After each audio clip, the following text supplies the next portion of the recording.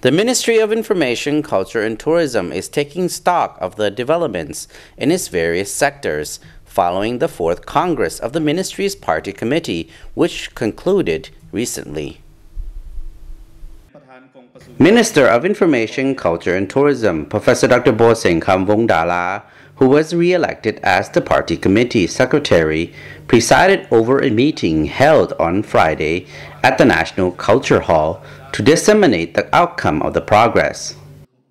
At the meeting attended by party members and civil servants from throughout the ministry, Professor Dr. Bosengkham spoke about the allocation of responsibilities among the 21 elected members of the ministry's party organ.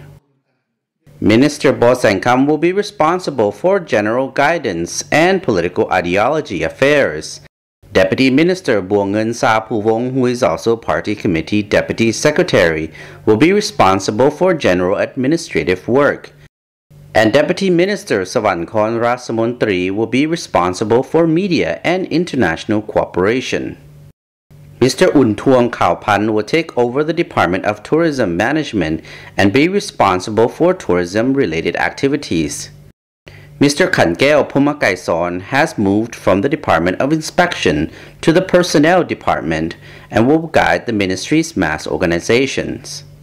Ms. Supalak Tilavong has moved from the Department of Printing to be Director General at Inspection Department, while Mr. Pinpatana Pantamali will continue his post in the Mass Media Department.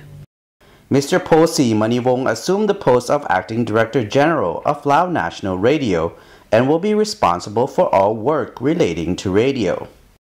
In the same way, Mr. Bunjao Pichit will be responsible for television broadcasts.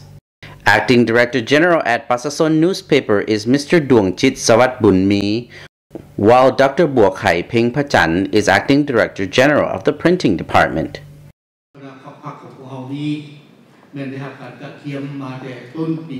Professor Dr. Bosengkham reminded the audience of the work undertaken since the ministry's 3rd Congress, when the Ministry of Information and Culture was renamed the Ministry of Information, Culture and Tourism and took on added responsibilities. He pointed to political ideology activities which he said had strengthened the ministry's solidarity. One of the country's outstanding achievements in the past 5 years has been in tourism, with a steady increase in the number of foreign tourist arrivals. The figure climbed to about 4.3 million people last year, which generated about $670 million in revenue. The minister called upon all party members and civil servants in the ministry to be more politically aware in their endeavors so they could achieve further successes in the years to come.